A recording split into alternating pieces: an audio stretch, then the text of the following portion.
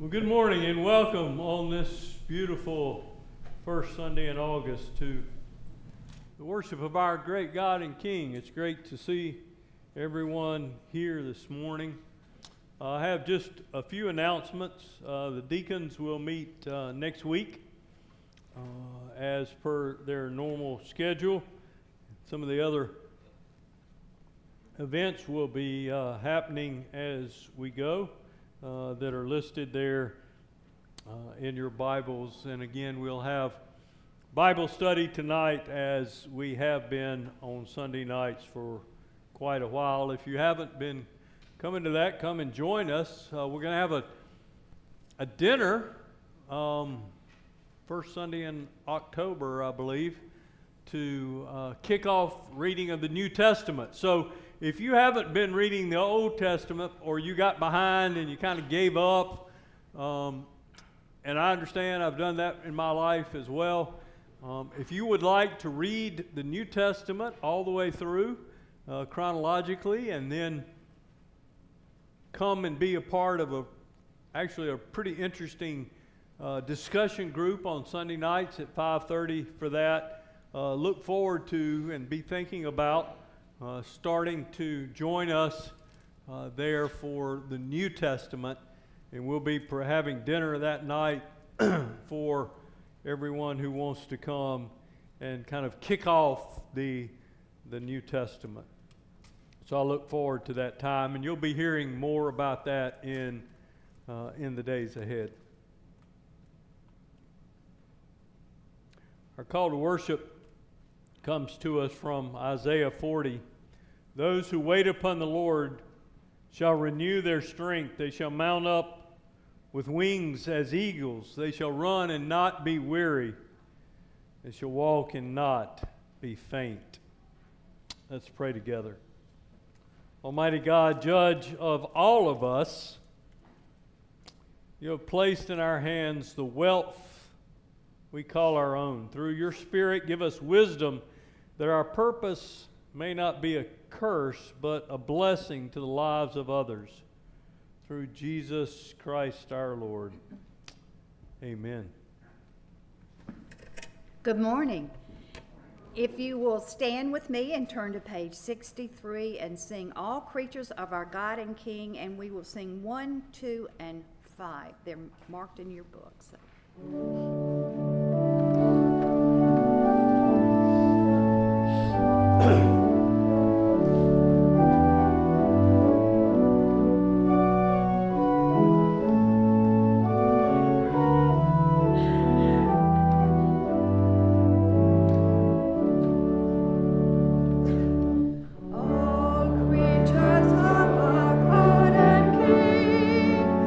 Lift up your voice and with us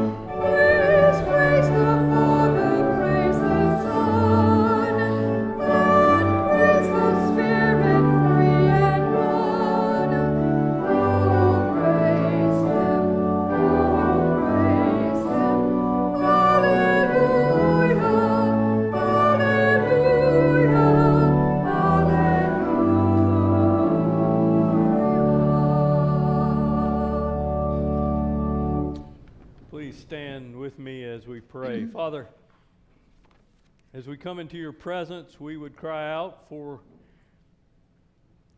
forgiveness of our sins. We would come this morning confessing those sins before you, those acts that we've done that are against your glory, those things that we haven't done that we should have that have left your glory unspoken of.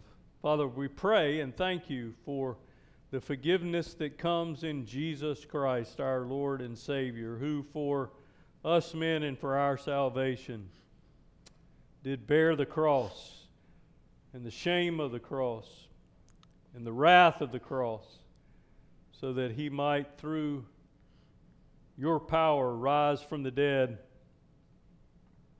ascend into heaven, and draw us who are called to him. Father, assure us of that pardon as far as the east is from the west. Separate our sins from us and from your sight, for we ask it in Jesus' name. Amen. Glory be to the Father, and to the Son, and to the Holy Ghost, as it was in the beginning, is now, and ever shall be, world without end.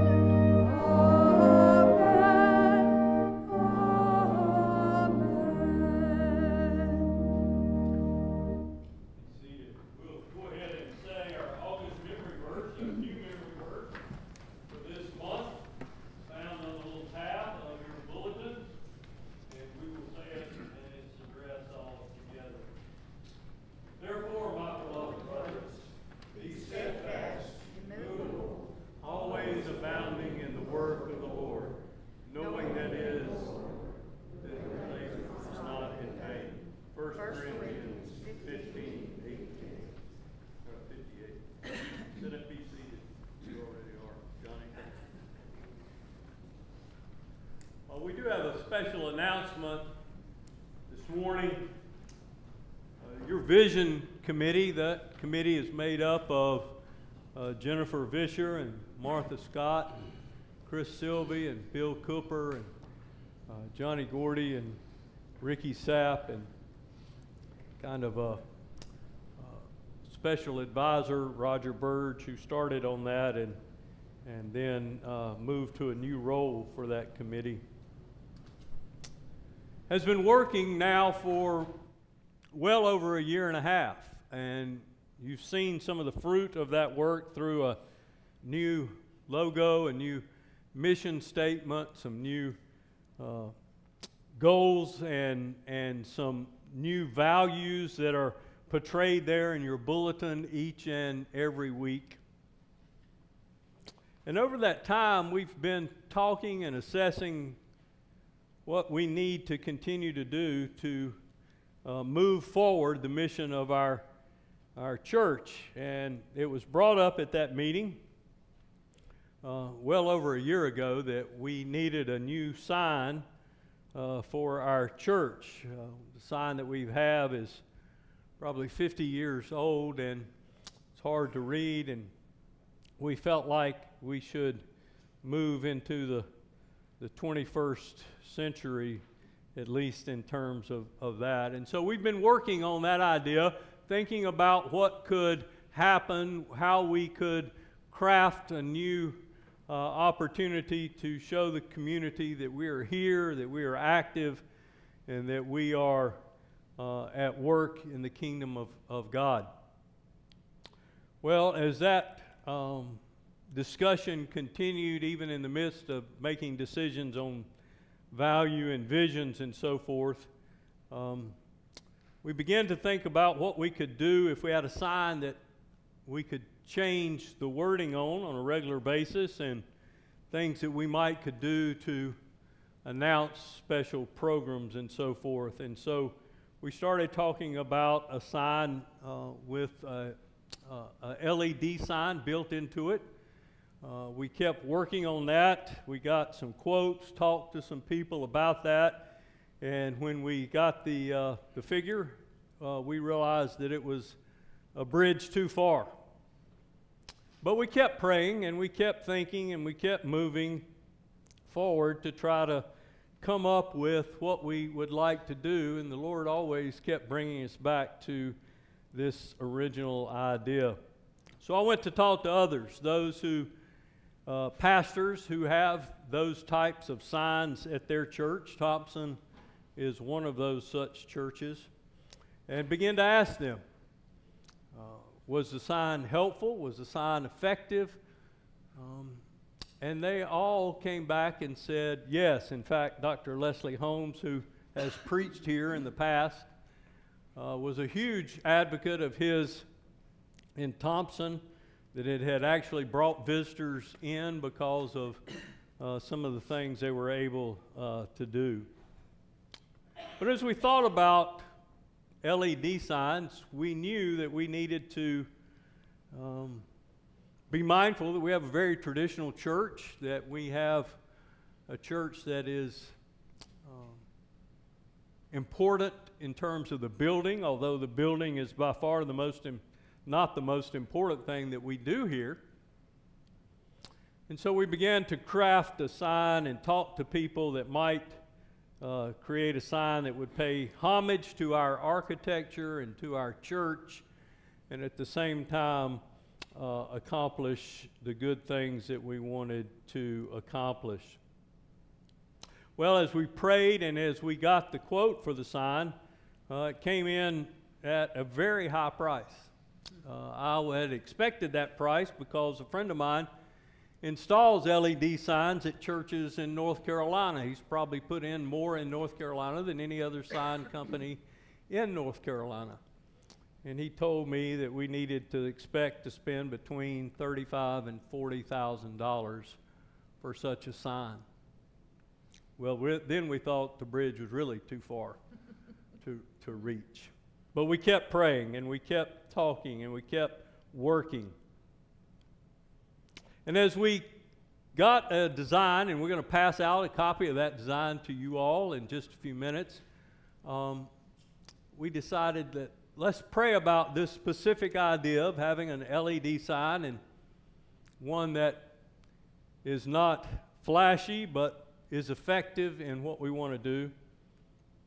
And we came up with what we'll hand out to you in just a few minutes. In fact, if y'all want to go ahead and be handing those out now, that would be great. Such a sign will get people's attention.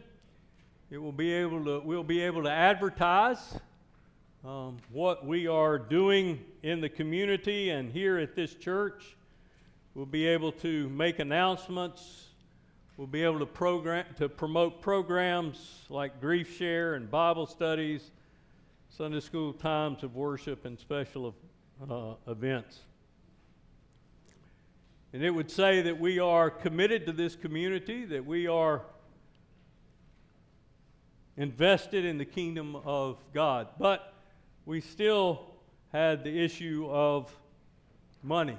We felt like the sign was very tasteful. Most everything is communicated on a dark black background, as you can see, and we would be able to, through the good work of Jennifer and Mike, be able to program what we needed to show on that. Well, as we prayed about it, we decided that we wanted to take it to the session. The vision committee which is made up, as I announced earlier, of deacons and women's ministries and elders and others. We decided that we would support it. We voted unanimously to do that. And then we took it to the session with fear and trepidation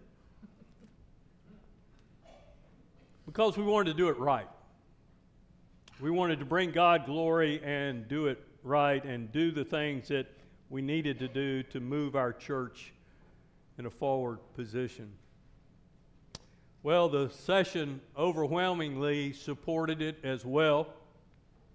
And the thing that has moved me the most in all of this is that it carried a price tag of $36,000, and we thought, where are we going to get $36,000?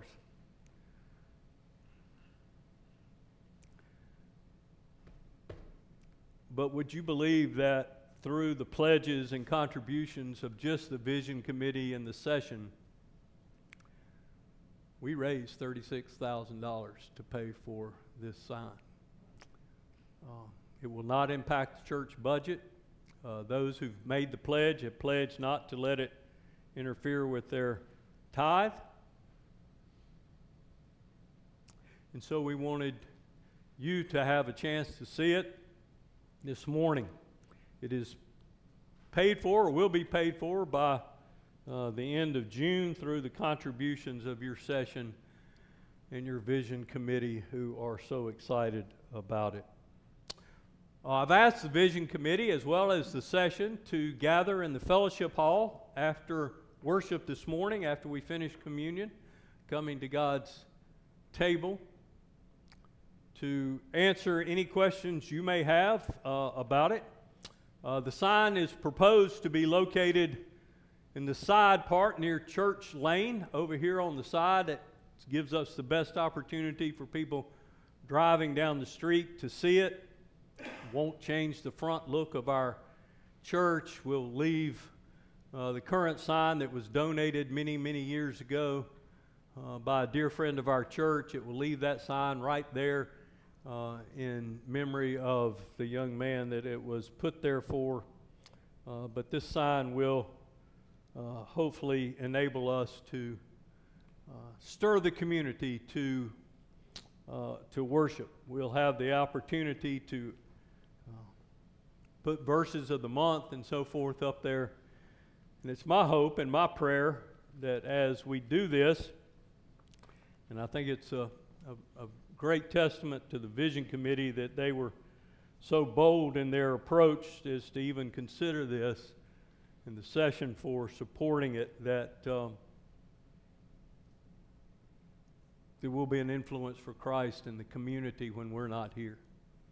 And so I'm very excited about it. We've already raised half the money and in hand, and we have the other half in pledges that will be paid for by June 30th. And so we're excited, and the session is excited, and the Vision Committee is excited, and Monica and I believe that it is a great step forward for this church. It will serve you many years after I'm long gone and dead. And so I'm excited for the kingdom of God. It is a lot of money. I am respectful that we should always be mindful of the church's money. And so that's why I was so thrilled that we were able to raise enough from the session in the Vision Committee to make this happen. So the Vision Committee and the elders will be in the fellowship hall after service.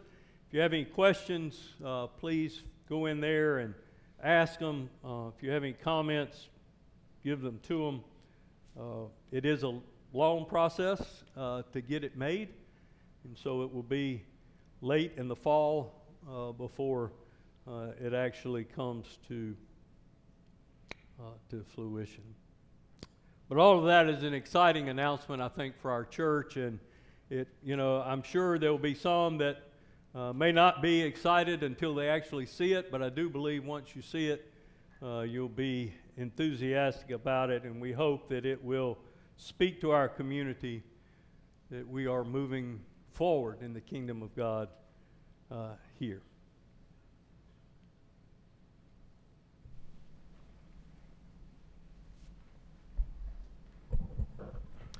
Bill, I hope that's a long time before you're gone and dead. Me too, Johnny. Old Testament reading this morning, I'll be reading from Psalm 17, verses 1 through 5 and verse 15. A prayer of David. Hear a just cause, O Lord, attend to my cry. Give ear to my prayer from lips free of deceit. From your presence let my vindication come. Let your eyes behold the right. You have tried my heart. You have visited me by night. You have tested me, and you will find nothing. I have purposed that my mouth will not transgress. With regards to the works of man, by the words of your lips, I have avoided the ways of the vile. My steps have held fast to your paths. My feet have not slipped. Down to verse 15. As for me, I shall behold your face in righteousness. When I awake, I shall be satisfied with your likeness.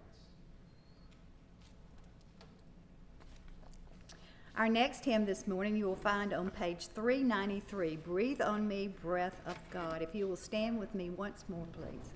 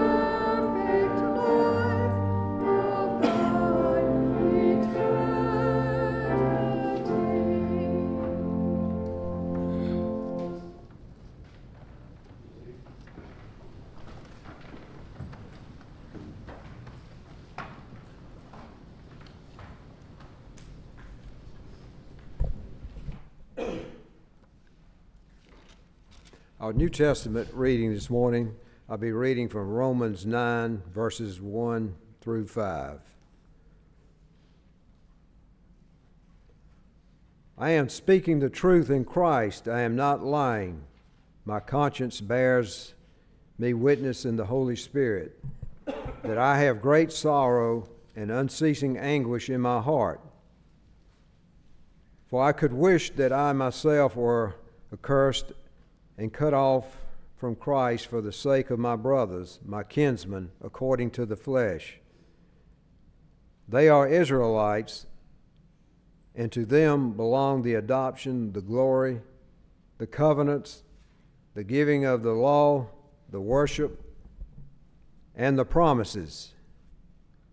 To them belong the patriarchs, and from their race, according to the flesh, is the Christ, who is God over all, blessed forever. Amen. Blessed be the reading and the hearing of God's holy word.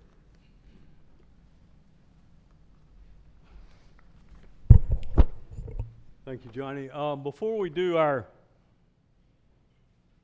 prayer of intercession, I'm going to ask Mary Will. She'll come down here. What you may not know is that Mary Will is headed, oh, dare I say it, Matt, to the University of Alabama this week, and to begin her career there, and one that we'll watch with great interest in the days ahead. And I thought it would be appropriate that we would pray for Mary Will as she goes. There's a lot that goes on in the world outside of Louisville, Georgia, and she's been exposed to some of it, but I'm sure her mom and daddy will appreciate if we would pray for her as well. So let's do that now. Father God, we are thankful for Mary Will, for the beautiful life that you've created in her. And we pray, Father, now that as she goes to Alabama and as she begins her career there, this change, this next step in her life, that she would plant a signpost there as well for the Lord, that she would go with your blessing and your watch care over her, that you would keep her, and that you would open up the storehouses of heaven to bless her there. May her life there be a testimony to her faith in Jesus Christ as Lord and Savior. And Father, we do pray for her family as they take her this week, that they would feel the very hand of God on them as well, that they would have a peace about Mary Will's going, and that they would sense your watch care over her. And so, Father, bless her in the days ahead, for we ask it in the strong name of Jesus Christ our Lord. Amen. Amen. Thank you.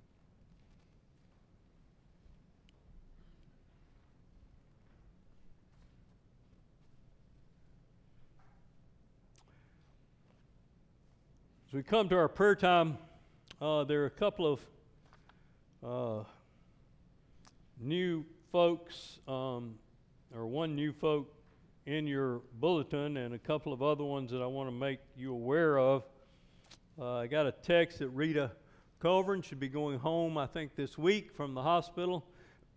So we praise the Lord for that. Frank Bevan continues to recover from his surgery. I've got on here Reverend Barry Dagenhart. Barry is a dear friend of mine. I serve on Bon Clark and board with him. He, at one point in time, pastored a church in my hometown. His wife taught my kids in school. Barry fell a couple of weeks ago, probably 2 weeks ago now, and hit his head and had a brain bleed and has been in and out of intensive care for the last 2 weeks. And so I would personally ask, and if you get the ARP updates, you may have seen that already, that we would pray for Barry in the days ahead. Also, Ross is with us this morning, and his grandmother is in need of prayer. And then I was also given the name of Mark Brady, who is in need of prayer, and we'll add those, and I'll find out some more details about those in the week ahead. Let's go to the Lord in a time of prayer. Gracious God and Father of our Lord Jesus Christ, as we come this morning remembering all of these folks, we're thankful for how well so many are doing with their treatments. We think of Jeff Partridge and his incredible stamina within his chemotherapy, and Father, he gives you all the praise, and we do as well. But we certainly would praise you that Rita is going to go home this week, we pray, and that her recovery would continue, and that you'd be with Joe as he takes care of her and Stephanie. Father, we do pray for Frank. We pray for Barry as well, and we are reminding of Ross's grandmother and certainly Mark Brady in these days as well. But Father, others here on our list need your watch care. Some are in the midst of terrible diseases like ALS. Others are in need of healing, and Father, we would pray that you would encourage them. On my heart in particular is Miss Joyce this morning, Lord, that you would continue to just bring healing to her life. Father, all these we do commit to your face, praying for our church as well. This month, Lord, as new prayer cards have gone out, we're praying for God's protection over staff and students as they return to school. Lord, it is a hectic time for those who are teaching, and we would pray and bless those teachers and students. Father, help us in times of temptation, that you would steer us back into a relationship with you, that we would be able to turn our back and follow the path from temptation that you have provided for us. Father, we do pray for our elders as they strive so hard to shepherd our church. We pray and they would be blessed by the study and reading that we are doing now on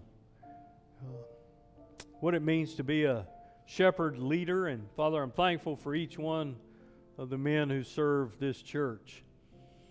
Father, we do pray for our Sunday school quarter that we launched this morning on Genesis, and that it would be honoring to you, and that we would be mindful to say what the text says and not say what the text doesn't say. Father, lead us as we come to your table this morning. Prepare our hearts to meet you here. For we ask it in the strong name of Jesus our Lord. Amen. As the ushers come forward, I would remind you that God has blessed our church, and we are to return a portion of that blessing to Him as part of our tithes and offerings.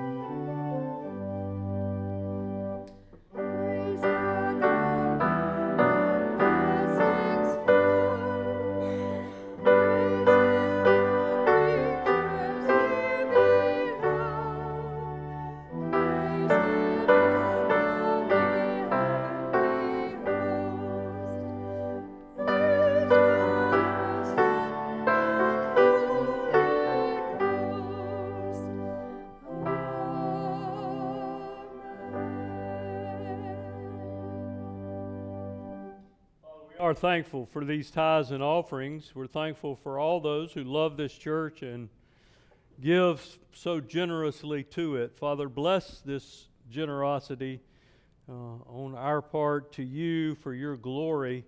Use it for this kingdom work that we're about here. In Jesus' name, amen. Be seated.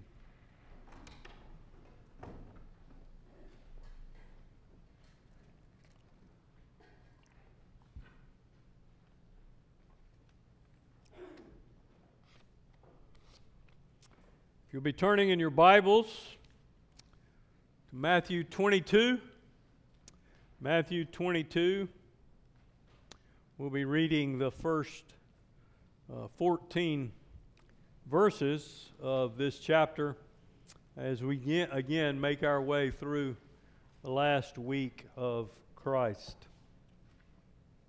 So let's stand as we do each week in honor of God's Word, for we believe and we teach that the Bible is the infallible and inerrant Word of God, perfect in all that it contains. God breathed out Word for us as children of the King. And again, Jesus spoke to them in parables, saying, "The kingdom of heaven may be compared to a king who gave a wedding feast for his son, and sent his servants to call those who were invited to the wedding feast. But they would not come. Again he sent other servants, saying, 'Tell those who are invited, see, I have prepared my dinner, my ox and my fat calves have been slaughtered, and everything is ready. Come to the wedding feast.'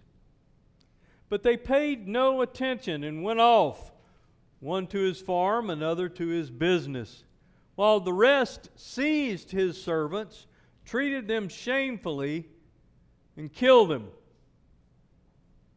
The king was angry, and he sent his troops and destroyed those murderers and burned their cities. And he said to his servants, 'The wedding feast is ready, but those invited were not worthy. Go therefore to the main roads and invite to the wedding feast as many as you can find.' And those servants went out to the roads and gathered all who they found, both bad and good. So the wedding hall was filled with guests. But when the king came in and looked at the guests, he saw a man who had no wedding garment. And he said to him, 'Friend, how did you get in here without a wedding garment?' And he was speechless. Then the king said to the attendants, 'Bind him hand and foot, and cast him into the outer darkness, into the place in that place there will be weeping and gnashing of teeth. For many are called, but few are chosen.'" Father, we pray that you would bless the reading and the hearing of this your word, but may we see no man save Christ alone, for it's in his name we ask it. Amen. Be seated.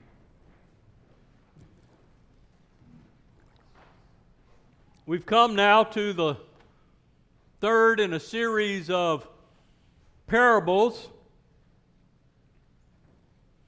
that Jesus has been teaching to the people around him, condemning the religious elite for, at least in part, their hypocrisy. Let me remind you on this Communion Sunday that we are in the last week of Jesus' life and ministry before his crucifixion. And again, in this parable, Jesus uses a very familiar aspect of human life in the first century to make his important point. Jesus is so good about using stuff around him to teach. And so it is here. Now, I will say that this parable is one of the most allegorical parables we have in the Bible. We want to make sure that we read it correctly as we do all of Scripture, but this one is very allegorical in its nature. But in the end, I hope to show you what the kingdom of heaven or the kingdom of God is like. Remember, Matthew won't use the term kingdom of God very much. His book is a very Jewish gospel, and nobody, no good Jew would speak the name of God. And so he writes about the kingdom of heaven, but it is in other gospels referred to as the kingdom of God, and those are interchangeable phrases. Now the setting is a wedding feast put on by a king, perhaps for the crown prince. It is put on for the good of the people that the king has invited. It is a glorious feast, a joyous occasion. In Jesus' day, a wedding would last sometimes a whole week as a feast and party. And so that's what's going on here. Think of a wedding for the king's son, though. Perhaps in your mind you could, if you were as old as I am, go back to the wedding of Prince Charles and Lady Diana, that spectacle that was viewed by so many on TV, all the grandeur and the pomp and circumstances that surrounded it. Or if you're a bit younger, maybe you're a little more hipper than I am, you could think of Will and Kate's wedding that was recently on TV. Such lavish affairs, such an honor to be invited to the banquet of the king. Well, verse 3 here tells us that the king who has invited his guests sends the servants out to say, it's ready. Come on. The party is about to start. Everything is ready. But we have this incredibly strange turn of events here in this story, because those who have been given an opportunity to come to a feast of the king ignore him. They refuse to come. Can you imagine refusing to come to an event that your king has put on? So, and again, in verse 4, he sends out more servants saying, look, the food's ready. Come on. Come, eat, enjoy, celebrate with me the wedding of my son. But again, in verse 5, they refuse. One says that they're going to their field rather than coming to this lavish banquet. Another says, I've got business to do. So they reject the king's invitation. And eventually they even so reject the king's invitation that they beat, humiliate, and kill the people who have come to remind them that they've been invited to something by the king.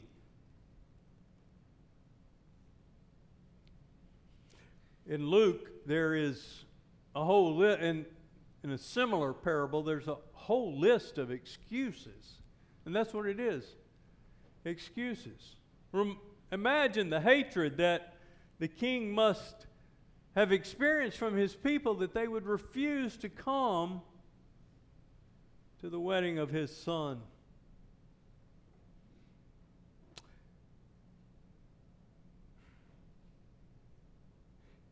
They turn their backs on the invitation to the wedding. The people who reject the invitation usually fall into two groups. There is the group that would rather do something else. It's not that they couldn't come. There was nothing they didn't present any excuse that said, I would love to come, but I've got an illness, I've got this, I've got that, I can't come.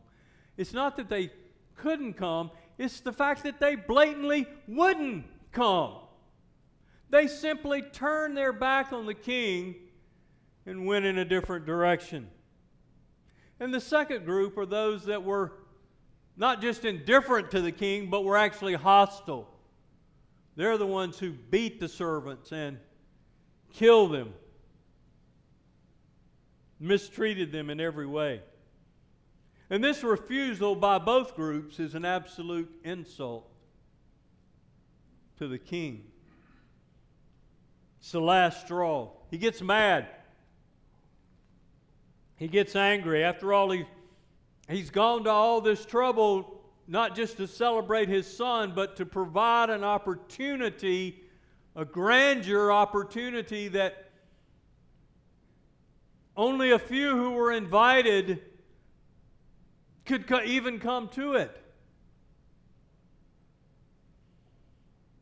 But they wouldn't. And so the king, in his anger, brings judgment upon all those who would not come. He kills the murderers and burns the city of those who refuse to come to the ground. Well, then, and because the feast was ready, he invites others. Now, I hope that it's pretty clear to y'all who all the characters are here. The king is obviously God. The son whose banquet is being prepared is Jesus. The invitation has gone out to the people, but they've refused to come. That would be the Jews. The prophets are the servants who were beaten and mistreated.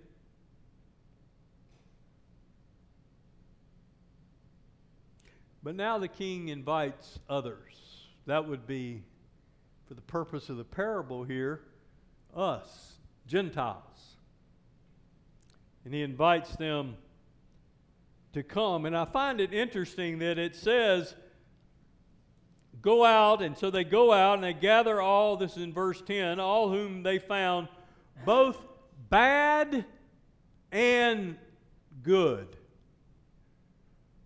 You see, the point there is that the kingdom of God is open to everyone. The kingdom of God is open to all kinds of people. The gospel is for all to hear. But then our parable takes an even stranger turn, doesn't it? If you've got your Bibles there, you see in verse 11 this additional strange happening. The king came and looked at the guests, and he saw that there was a man with no wedding garment, and he said to him, "Friend, how did you get in here without a wedding garment?" That would be, in Jesus' day, a wedding garment was a robe that you kind of kept out of the normal flow of your clothes so that you had something really clean to wear for special occasions. That was what a wedding garment was in Jesus' day. And this one is there without a wedding garment, and he is speechless. Then the king has him thrown out into, as it would read, hell. And as we read that, we might cry out, that's certainly not fair. These people were invited to come at the last minute, to come off the streets. How is this one to go and procure a wedding garment?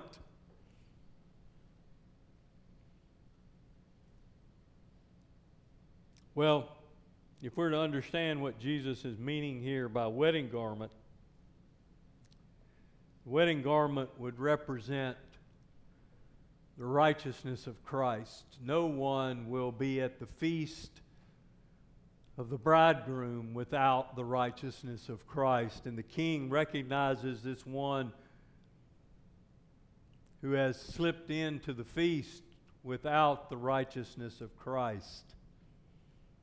And he's cast out. You see, it is that righteousness that we are to be clothed with. That is not the righteous works which are filthy rags that we own.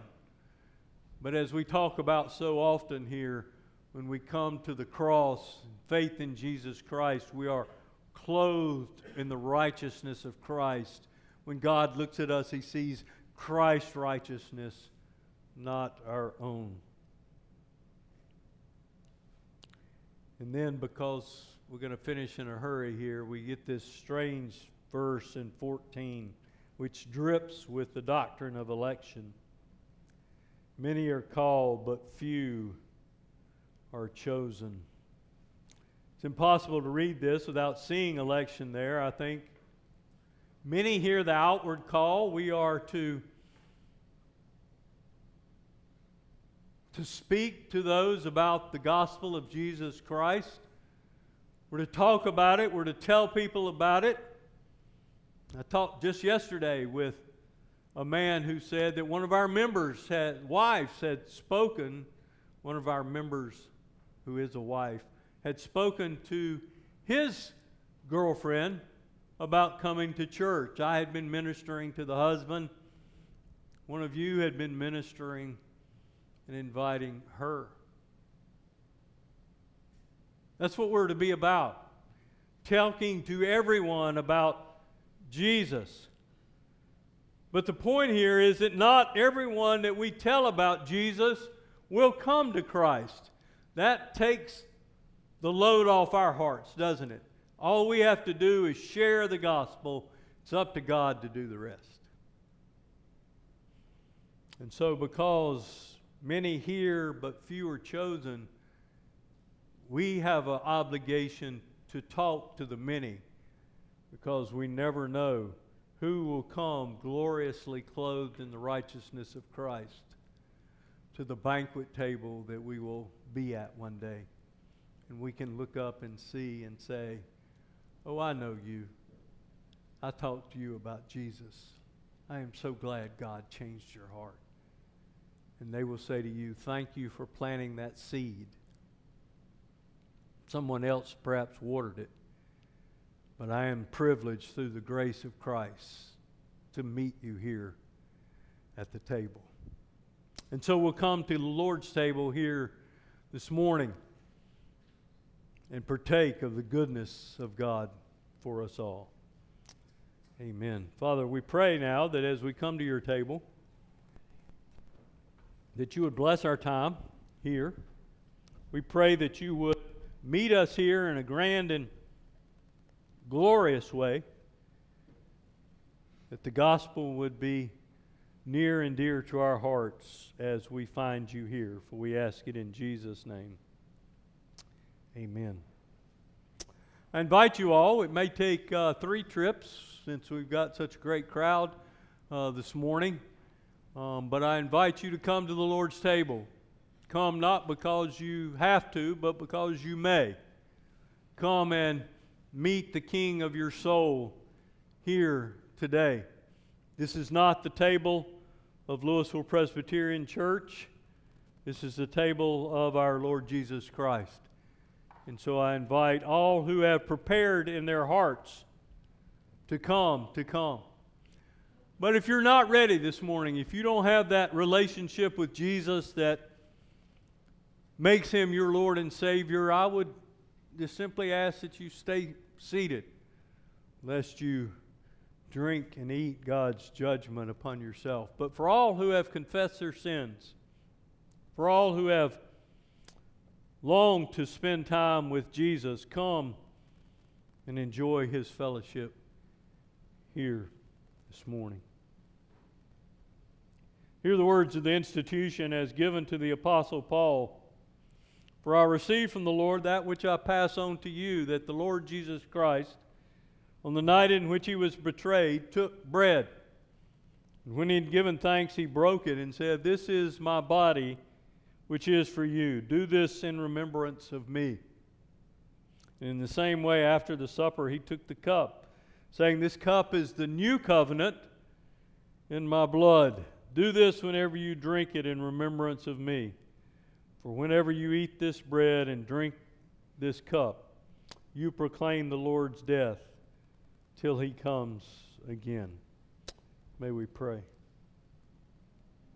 Father, we pray that you would now bless these elements so much as may be used of them from a common to a sacred use. May we come and feast on the body of Christ. May we drink the blood of Christ in holy communion with him. For we ask it in Jesus' name. Amen. So I invite you to come.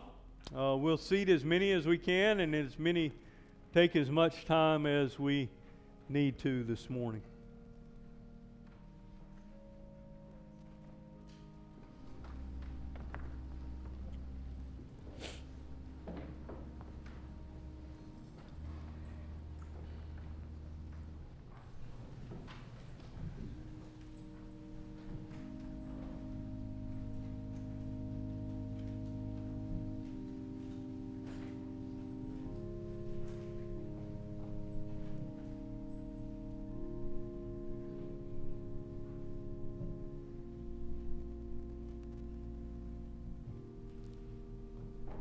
The Lord Jesus Christ, on the night he was betrayed, took bread, and after he broke it, he said, "Take, eat. This is my body, which is broken for you."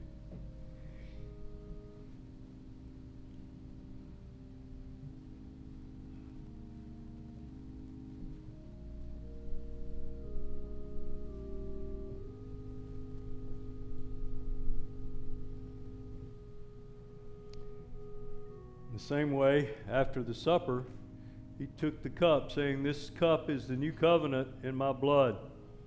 Do this as often as you drink it in remembrance of me."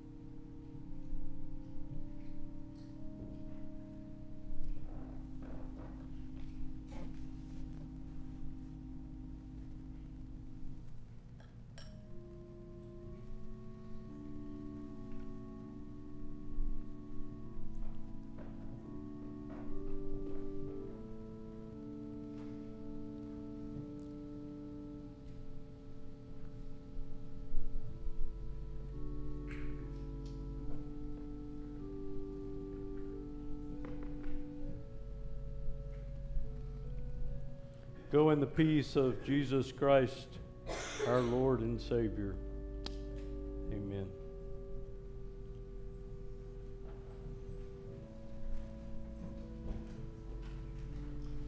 Invite anybody else who would like to come this morning to come.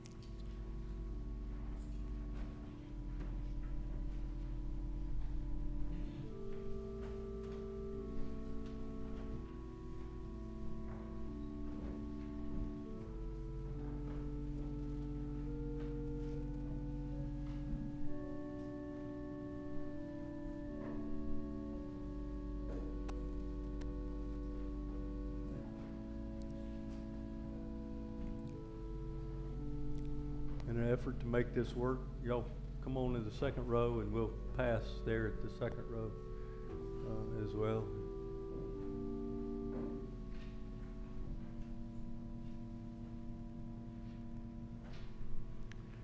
This is my body broken for you.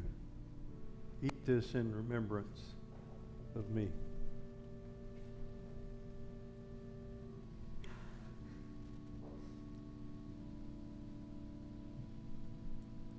And this is love, not that we have loved God, but that he has loved us and sent his Son to be the propitiation for our sins. Beloved, if God so loved us, we ought to also love one another. After the supper, he took the cup, and having given thanks, as we have done in his name, he said, "This cup is the new covenant in my blood. Drink this whenever you do it in remembrance of me."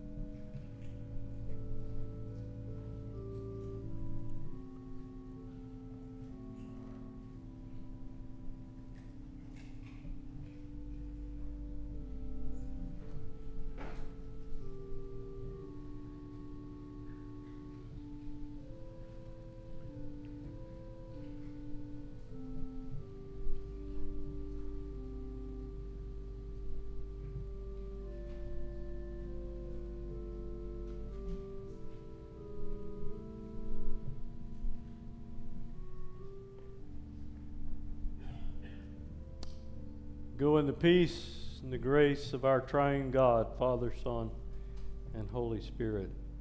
Amen.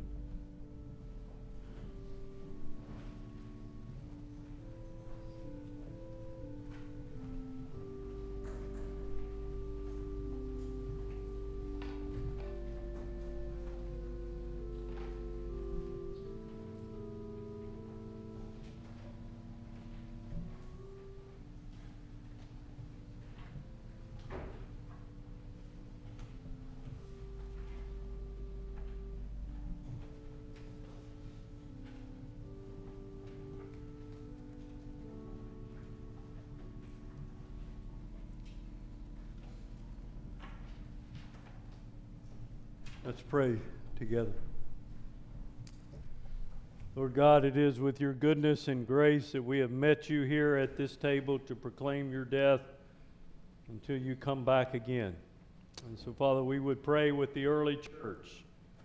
Come, Lord Jesus. We ask it in his name. Amen. We read in the Gospels that when they had finished the supper, they sang a song before they went out.